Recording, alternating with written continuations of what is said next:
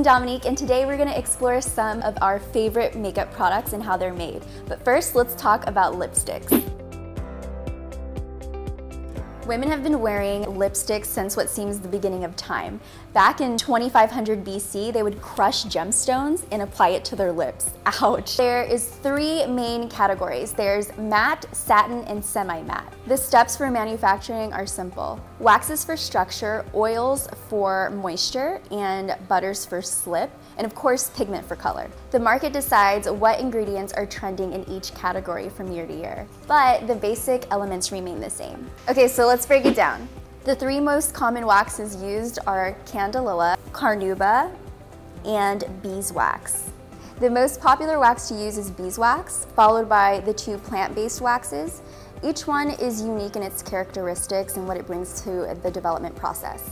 So this wax creates a film and shine, and it comes in yellow flakes or pastilles, but the most common are flaked. It has a characteristic smell that is from the leaves of the candelilla plant, and this is a natural-based ingredient, so the smell can't be controlled 100%. And this particular wax has a lower melting point of 70 degrees Celsius, which helps to balance the melting point of harder wax.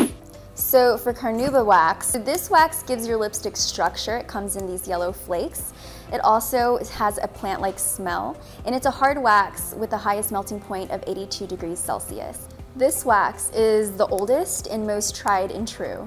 It gives creaminess to the lipstick and it helps deposit the product onto the lips. It also aids in protecting the lips and gels together oils, which is why it deposits color on the lips and it creates a balm-like texture. It comes in white pastilles, and this is an animal byproduct, but it's important to know that bees are not harmed when harvesting the wax. And it's the softest wax, and it has the lowest melting point between 62 degrees Celsius and 64 degrees Celsius.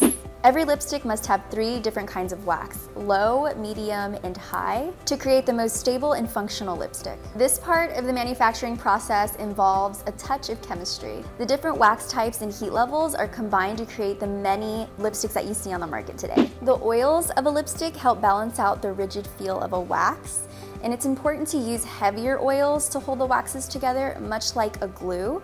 The heavier the oil, the stickier the product, but it helps the product stay on longer, and they have more protective properties. The most common oils used to create a lipstick are jojoba oil, sunflower oil, and castor oil. These oils give slip, a light feel, and aid in moisturization. Coconut, macadamia, and sunflower oil can also be used, but they are a little bit heavier.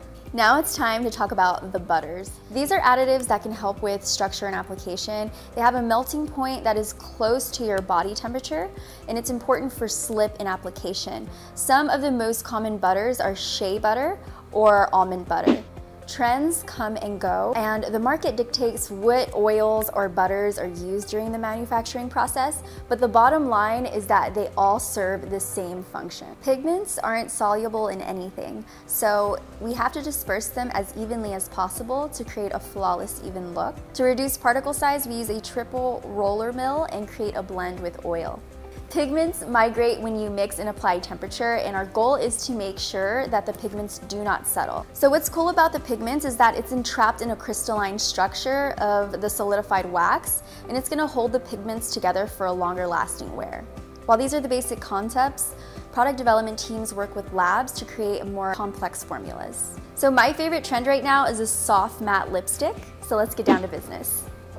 So now I'm going to create my base. I'm going to pour in a light oil, and then I'm going to take a metafoam seed oil and some beeswax, and then I'm going to add a harder wax. The next thing is the shea butter. And then I'm adding a vitamin E, and then last but not least, a preservative. So now we're going to melt everything together in a water bath. And then a half an hour later, our base is made.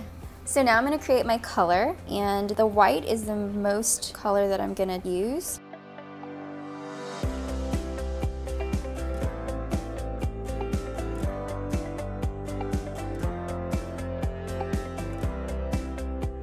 So after I mixed it well, I'm going to add my color to my base.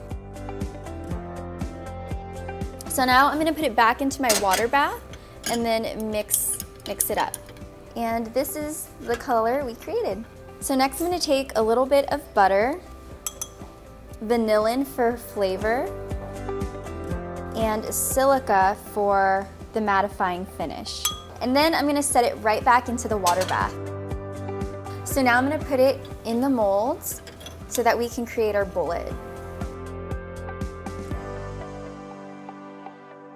So I just pulled this out of the freezer where it hardened for a couple of minutes, and this is the final look. And my nude matte lipstick is made.